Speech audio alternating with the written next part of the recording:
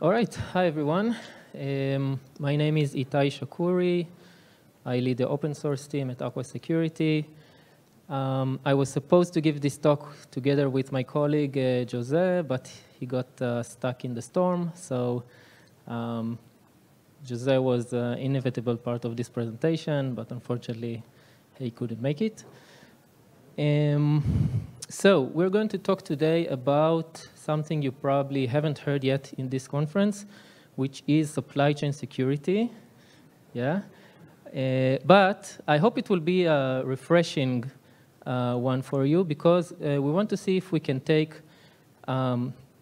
concepts or principles from the runtime security practice, which we have some experience in, and apply those into the build time. Specifically, when I say runtime security experience, I'm referring to our open source project that is called Tracee. I don't know if you heard about it, so I need to just set the level. Tracee uses eBPF to tap into your system and give you access to hundreds of events that unveil how your system actually behaves. Moreover, it can help you detect suspicious behavioral patterns in those events, either using a library of built-in signatures that we ship with Tracee, or you can write your own. We call them behavioral signatures based on the event stream that we generate. That's Tracee. It's open source. Go check it out on GitHub, just to make sure when I say Tracee, you know what I mean. All right, so I said we want to see if we can take runtime security concepts like Tracee and apply them in the build time. To explain the motivation for that, I need to take you back a little bit, just a couple of years ago. Different times, in cloud native times, a lot have happened in 2 years. Very early days for the supply chain security category. Before all the SBOM craze, before the executive order, before tools and standards that didn't exist. So early days, some meaningful attacks that happened and opened our eyes and everyone else to look into this stuff. Specifically for us, it was the codecov breach. I don't know if anyone here remembers that, but basically, it targeted GitHub Actions users by, so the attackers were able to compromise a very popular GitHub action, codecov, a code coverage scanning tool. And through the upstream of that upstream, they were able to actually compromise you or your build. So classic supply chain attack, and it made us and others think what we can do to protect against that. At that time, we still had Tracee open sourced for a while. Tracee was open sourced in 2019. So we thought, why not just try and use Tracee in the pipeline? I was actually a little bit skeptical, like, can we run eBPF in a managed service like GitHub? So apparently, yes, they don't care at all. Tracee just ran. We wrapped it in a GitHub action. That was the first incarnation of the Tracee action. We just wrapped it in a GitHub action. You add it to your pipeline. It starts running in the background. It is looking for any of the suspicious behavioral patterns that I indicating.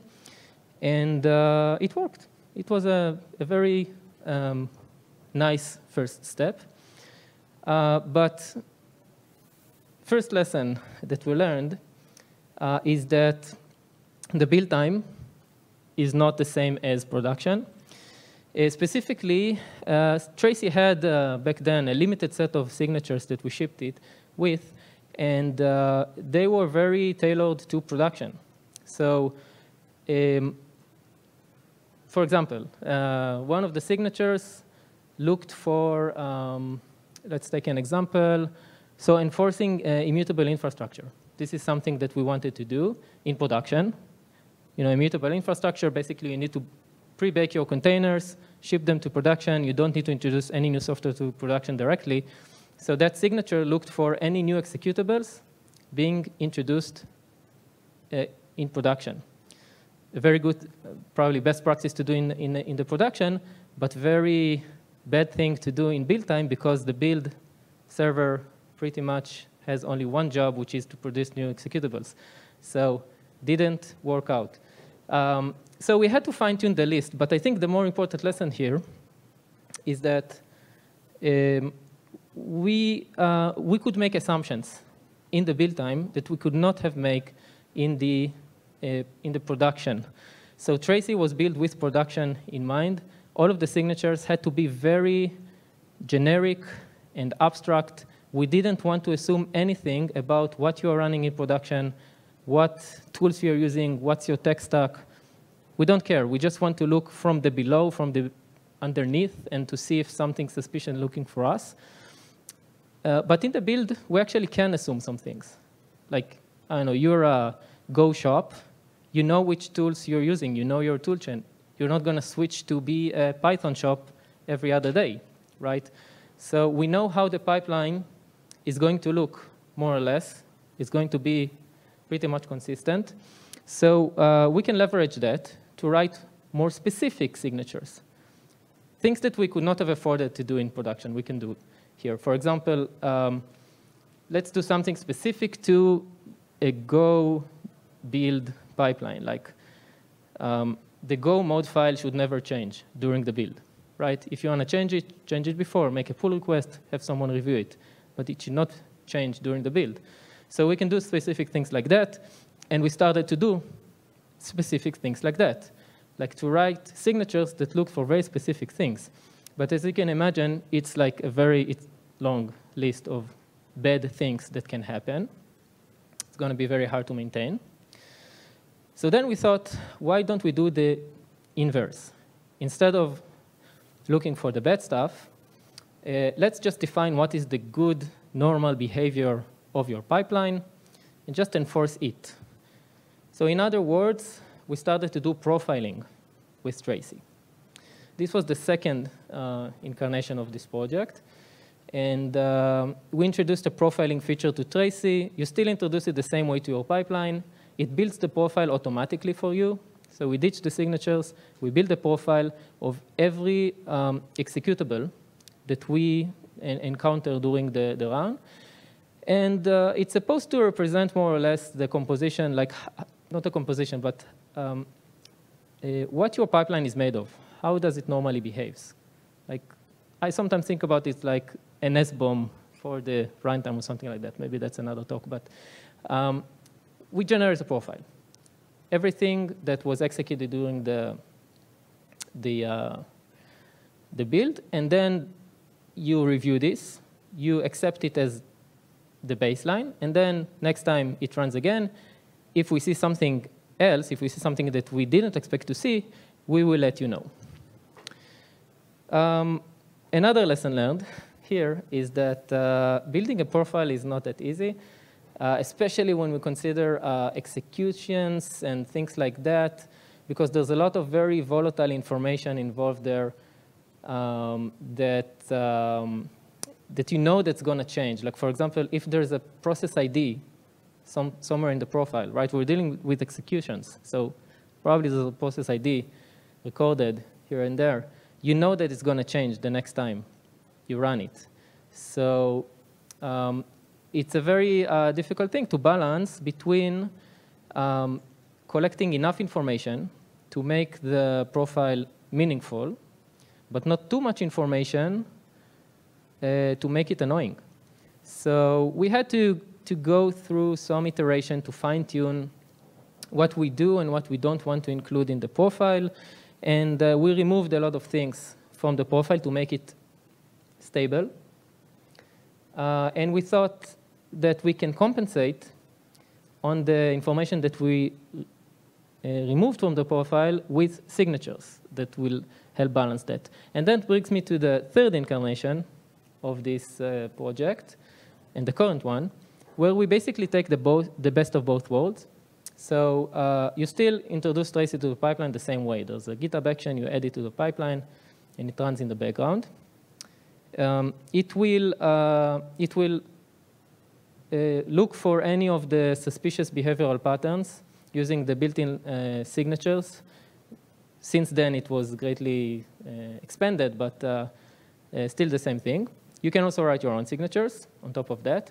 And using that tool, you can find specific bad behaviors that you want to look for. That's a very good tool. But at the same time, we also build a profile. We also expanded the profile to include more than executables. We also look for file modifications that happen during the pipeline and network activity that happen during the pipeline. And the profile lets you represent the normal behavior. So it's kind of like an allow list and deny list approach. The signatures lets you declare what is the bad stuff that you're looking for. The profile lets you declare what is the good stuff that you want to enforce. And you can pick the best tool. When you want to introduce a new security control, you can pick either. So, so that's the current version. Let's see, before we dive into it, let's see how it looks like. All right. So we have a Go project here. You see a main.go and go mod. And we have a pipeline in GitHub that builds it. So you see the normal actions. You see go mod verify, go test, go build. And you can see the Tracee start and stop actions that introduce Tracee. You can also see a suspicious action here, fake upload. Right now it's good. It will turn raw later on. So far so good. Let's push this project into GitHub. And this is the first commit. So it's the first time we are running this workflow in GitHub. And the GitHub workflow will run. And we will soon see that it fails. The reason why it failed is because Tracee failed it. Because it's the first time you run it, there is an unknown profile, you need to acknowledge it. So we created a new pull request. This is the pull request that asks you to review and commit the profile. You can see here all of the things that we saw that should happen during the pipeline. This is the DNS profile, execution profile, and files being modified. 3 files introduced. So we reviewed, everything looks good. We merge this pull request. Again, this is not the pull request that we made. This is the pull request that Tracee made. And now we need to go back to our pull request and update it, because now there's a profile. So we go back to the code. We update main. Let's check out our branch and merge it with main. So basically now we update our pull request with the newly built profile. Go back to GitHub, and this is the same pull request that we had in the beginning. Now the pipeline is rerun, and it passed this time because nothing changed from the profile that it knows to the current execution. It means that we can merge it safely. Nothing looks wrong here. All right, so some time passed. Someone working on this project wants to introduce a new feature. So they update main. They would create a branch. Let's call it, this is a new feature. And we have a new branch. It doesn't really matter, so it's going to be an empty commit. We just want to re-trigger the workflow. It doesn't matter which change we make. Because what we want to demonstrate here is that it might be that one of the GitHub actions that we used has been also updated during this time, like happened in the codecov breach that we discussed earlier. And let's say now we're the maintainer of that action. Let's say we pushed a new version of that action, and we use the same tag, and it means that our pipeline will now use this new code automatically. So we go back to our feature, and we create a new pull request to to introduce our cool new feature. This new pull request will trigger the workflow. The workflow will use the fake uploader action, which is now have been updated. And you can see that this time, unlike the previous time, this pull request failed. The pipeline failed. Also, we see a comment here from Tracee saying that we saw something suspicious happening during the pipeline, specifically a minor domain, something that looks like a minor in the pipeline. We have all the raw data here. And also a new pull request was created to show us what is changed. What exactly was changed? So we see that a new process was executed. We see the SHA for it. We see the arguments. And we also see that the file was modified. Main.go was modified during the pipeline. It didn't happen before. It shouldn't happen.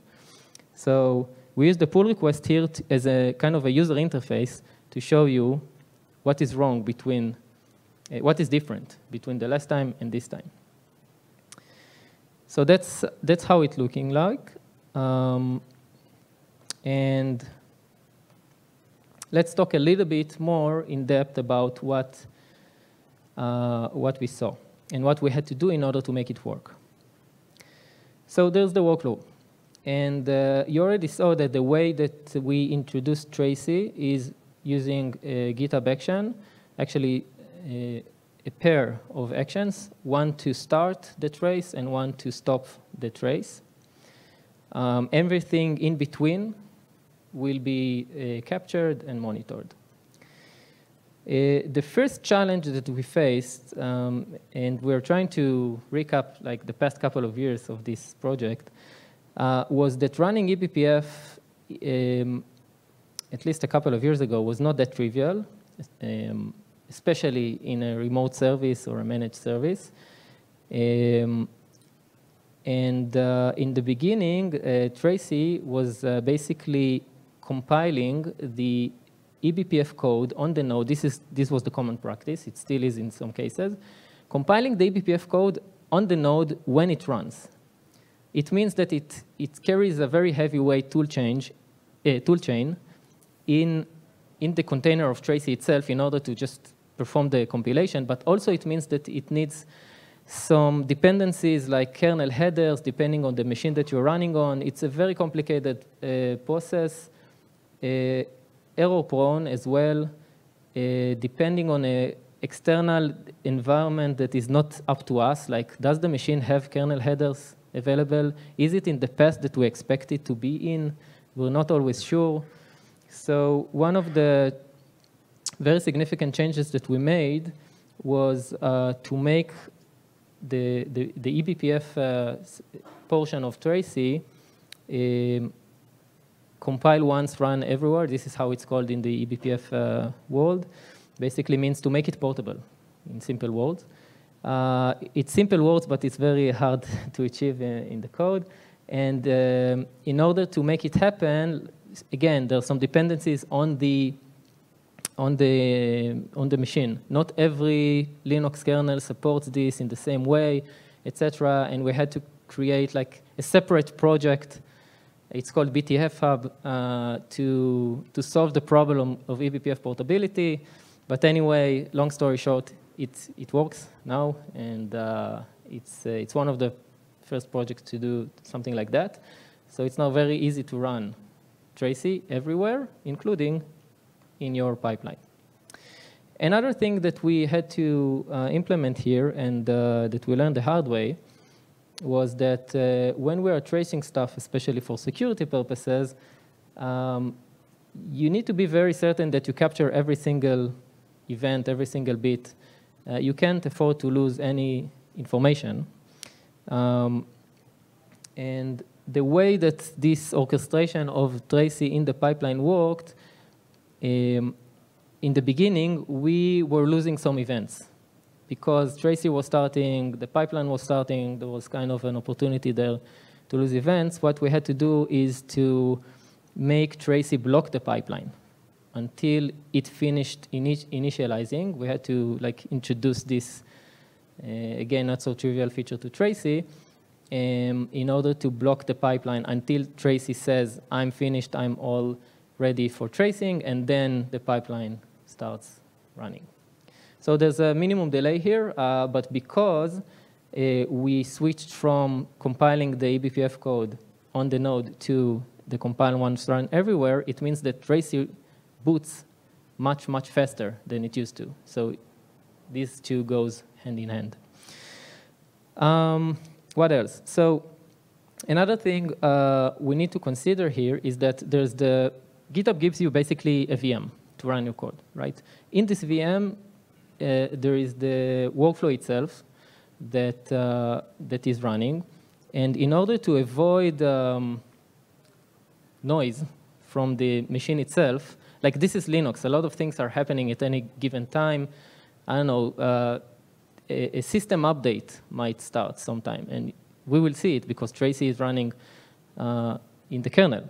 So in order to focus Tracee to look only on what's interesting for us, we have this filtering mechanism in Tracee that we can use. It's an old feature. You can tell it exactly what to filter on. So in this example, we identified the way that GitHub sets up the runner.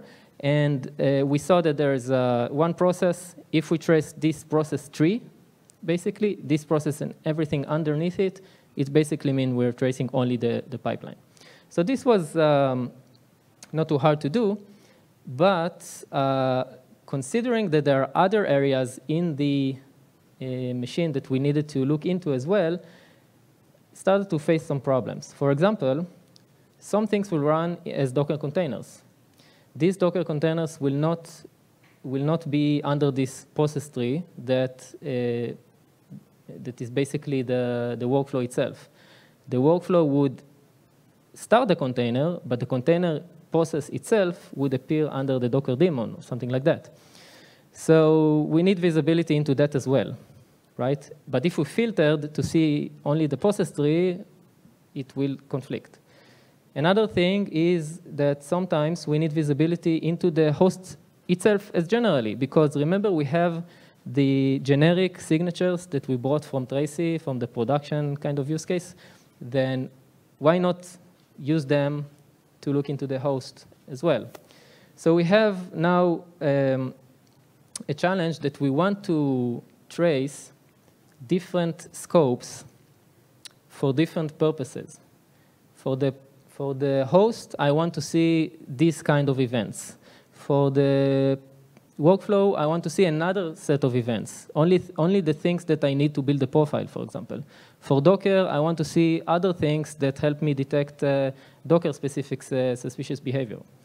So this was something that we were dragging along for a while, but recently we finally launched a very significant feature in Tracee that we called multi-scopes, basically allowing us to trace different, to create scopes, basically. A scope is basically a set of filters that are independent of one another. So we have, for example, one scope. This is the syntax how it is in Tracee. So you tell Tracee to trace, and we create scope number 1. This will be just the list of all the signatures that we want to observe on the host. So fileless execution is one signature. Hidden file created is another signature. These are the events that you want Tracee to trace. And we don't apply any special filter here except by saying this is one scope.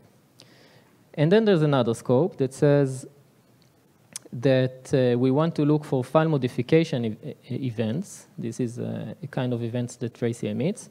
But in this scope number 2, where the file modification event is in, we want to also limit the file modifications only from the GitHub workspace directory, basically where GitHub checks your code into.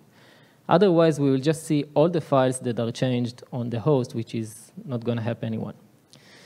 The third scope is basically to say, let's look at the GitHub runner tree and the Docker tree. And in these cases, we want to see the executions and network activity in order to build the profile. I will show you more about this in a second. But the point here is that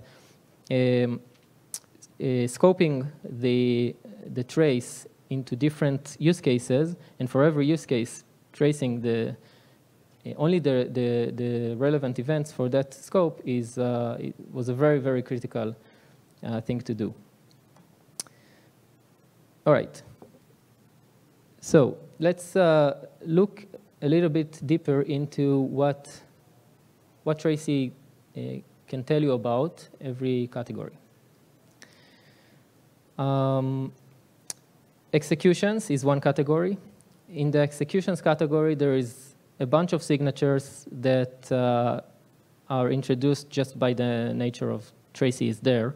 So looking for suspicious things that might happen on the host's like suspicious executions patterns. Let's pick just one, for example, code injection. Some process is trying to inject code to another process running instance, or a LD preload. Someone is messing with the dynamic linker or something like that. So this you get for free, like in quotes, from just Tracee being there. In addition, Tracee also builds an execution profile of what happened during the build. What is in this profile?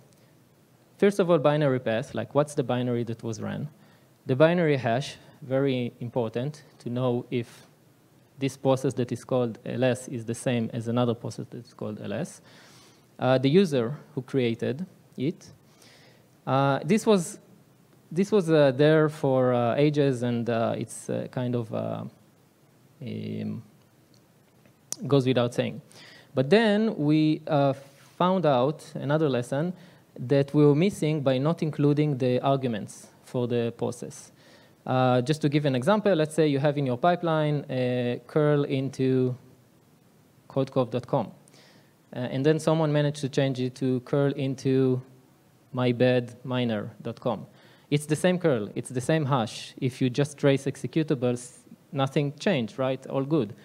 But no, just by changing an argument, I dramatically changed the behavior of the pipeline. So we needed to include that information as well. But the problem was that process arguments includes a lot of volatile information. Like, for example, when you do a git clone or something like that, GitHub creates a temporary directory, and that directory name is changed every time you run the pipeline, and that is being passed as an argument. So a lot of volatile information that that would just pollute the profile. So to solve this, we had to introduce another kind of feature that is ignore system that lets you basically say, these kind of things, I know that they will happen, I want to ignore them. And another kind of blind spot was the environment variables that every process had access to. So we wanted to include that as well, but that created another problem of, so environment variables contain secrets usually, and if we are including that in the profile, we're basically committing your secrets to the source code, not something that we want to do. Now you have the ignore system, so you could ignore these kind of environment variables and say something that is called GitHub token, just don't include it in the profile. That will solve the problem. But just out of precaution, we decided to make it an opt-in feature, just the environment variables. If you want, you can enable it. We would include environment variables in your profile, and then you're encouraged to filter the secrets out. Another interesting thing is, how do we even detect an execution? How do we know that something was executed? So the obvious, like the naive thought would be to look into the system call that is invoking new executables. It's called execve. It's very commonly used in tracing tools. But we found out that it was not good for our use case for a few reasons. I would say categorically, tracing system calls was a little bit problematic for a number of reasons. First of all, we need to understand that a system call is not really like invoking a function. It's more like the user requesting the system to do something. It's not necessarily what will end up being invoked. And now that we know that, there are cases where the user might request to do something, and by the time that the system actually got to do it, the user might change the request. So we traced X, but the system invoked Y. So that is a kind of attack called time of check, time of use, that for us as a security tool, we just didn't want to be in this position. Another problem with system calls and execve is that the user might pass arguments that are high level, because this is like an interface from the user to the system. So let's say I'm telling the system to invoke this binary. I'm giving it a path. That path may be relative to some other directory. That path might be a file descriptor that I opened and obtained earlier, and I don't know it. That path might be a symlink, for example, that the system needs to resolve. So if we were just tracing the execve calls, it might be that we were seeing meaningless information for us. We would see, for example, that file descriptor 5 was executed. What does it mean? No one knows, unless they had access to in the entire capture of that trace. So our solution was to switch and use another event that Tracee produces. It's called the sketch process exec. It's like an internal trace point in Linux. It solves all of those problems. It's not vulnerable to time of check, time of use. It gives us the real path, how we call it, like the resolved path that is the absolute path to the file on the disk. It also gives us the hash and many more information that we include on that event. So that's another kind of lesson that we took. All right, let's move on to another category of things that we include, files being modified. First of all, there's a bunch of signatures, same here, that look into suspicious file access patterns. For example, someone changed the sudoers files on the system. Shouldn't happen, definitely not during the build. This is the kind of thing you get, again, in quotes, for free, just by tracing being there. The profile also includes file being modified. And I mentioned this before, we want to limit this to only the GitHub workspace directory. We don't want any file that was touched. We just want the source code files that were touched. How do we know what is source code? We just say everything in the GitHub workspace directory. Again, here with the trigger, it was a little bit tricky. If you want to know when a file has been written to, then the intuitive approach would be, OK, there's a system call for that. It's called write. If you would trace write system call in your system, it's totally unmanageable because there's so many writes happening at any given point, especially on Unix, Linux, everything is a file, so basically impossible to deal with. And it created a little bit of a challenge. Our solution to that was instead of tracing the actual writes to the files, we're tracing when a file has been opened for writing. So this is an action that the program has to take. If you want to write to a file, you need first to open it. Technically, this is how it works. And you need to pass the write flag. So this is what we capture instead. It's a nice trick. And we use it later on, again, like to trace the intent to do something and not necessarily the something itself, because it's a lot more manageable. Another piece of this puzzle is network activity that Tracee also includes. Again, some signatures there. By the way, network is a relatively new thing in Tracee. We have a very robust network tracing capability that also includes protocol parsing. So this is unique kind of in the tracing world, that you don't just trace except system call, for example, and then you get gibberish. You actually, you can trace HTTP calls, for example, and know that this process did an HTTP get to this IP, etc. And what we would like to do here is to know which web services my pipeline interacted with, right? This is what we want to do. The problem is that there isn't a concept of a service in the network world. It's like it's a very high-level concept, but in the low-level network, there isn't such a thing. There is just TCP to an IP. But we cannot even deal with IPs because IPs are also very dynamic. They will change for good reasons. And again, touching back on the lesson from before, that instead of tracing the actual thing, sometimes it's easier to think about tracing the intent. In this case, if I want to communicate with another service, before I do that, I need to do a DNS resolution. This is like the file open from before.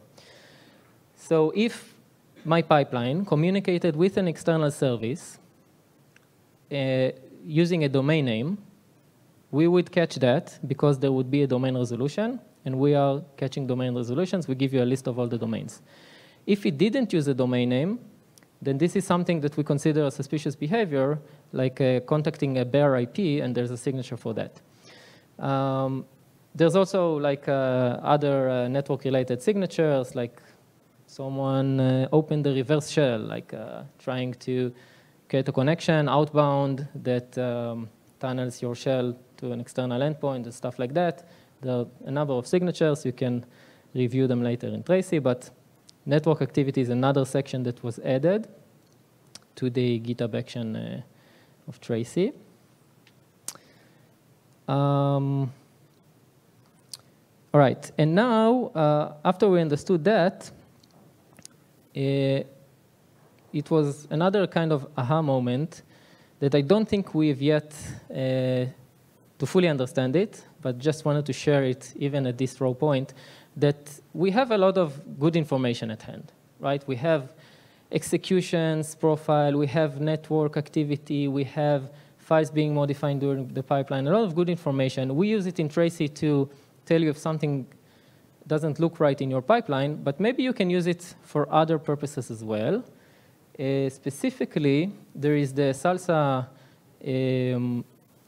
specification that deals with, so they define it like, they define a provenance as the verifiable information about software artifact describing where, when, and how something was produced. So we have a lot to add about the how something was produced, right? We know exactly how it was produced. So can we use this information in this context? And then we saw, not too long ago actually, that there is a proposal to create a formal attestation format. It's called a runtime trace that should complement the SALSA predicate. And from that spec, I'm quoting, the runtime trace can prove that the build was invoked via a script, that the build was executed in a hermetic environment with no access, and so on. So this is exactly the kind of information that we already collect. And definitely, when this thing is a little bit more matured, we would emit the information in this format as well, so that you can use it for other purposes, like complementing the SALSA attestation. All right. So we're at the end. This is like a recap of the lessons learned. Runtime is not the build time. We learned something there. We were able to increase the coverage by using signatures as a deny and profile as an allow kind of controls. We looked at how the blind spot of tracing tools, how we overcome them with the specific features of Tracee. We talked about system call tracing as opposed to other approaches, what are the triggers, etc. And this is how you can look at all of this, actually. Tracee on GitHub or Tracee action on GitHub. And I'm here if you have any more questions. Thank you very much, and enjoy the conference.